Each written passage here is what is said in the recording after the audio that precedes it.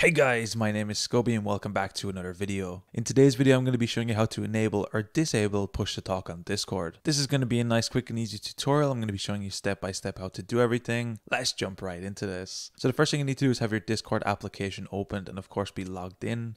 Once you're logged in, we're going to be coming down to our username on the bottom left and we're going to be looking for the user settings right here. We're going to be clicking this open and this is going to open up the settings for our Discord account. From this point, we're going to be coming to the left panel and we're going to be looking for the app settings section. From here, we're going to be clicking on the voice and video, and then we're going to be getting some more options for our voice and video. Now, the second option here should be input mode, and here we'll have two options for either voice activity or push to talk. So for those of you who don't know, voice activity will be used whenever your mic picks up any sort of input. So this can be from background noise, this can be from your dog barking in the background.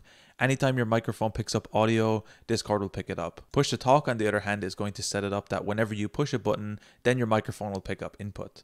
So this might be useful if you got loud noises in the background, or maybe you just don't want every little sound on your microphone to be picked up.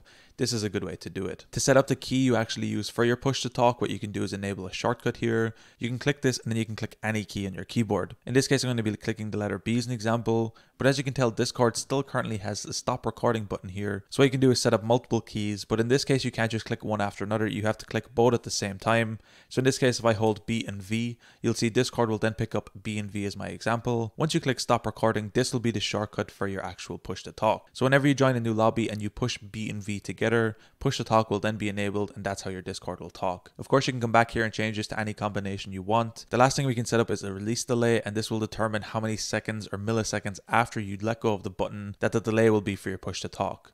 So in this case, the lowest is 0 milliseconds. So that means once you let go of the button, it instantly stops. Or you can set it up to have a delay of 2 seconds. So once you let go of your shortcut, it will then hold on to the microphone delay for 2 seconds after. Anyway, guys, it's that easy to enable or disable push to talk on Discord. If you guys enjoyed this tutorial, be sure to drop a like. Subscribe if you're new. Check out the other videos on the channel. I'm going to be leaving a link down below to my PayPal if you find these videos helpful and you want to support me. Anyway, guys, thank you so much for watching. Until next time, as always, keep it saucy. Peace.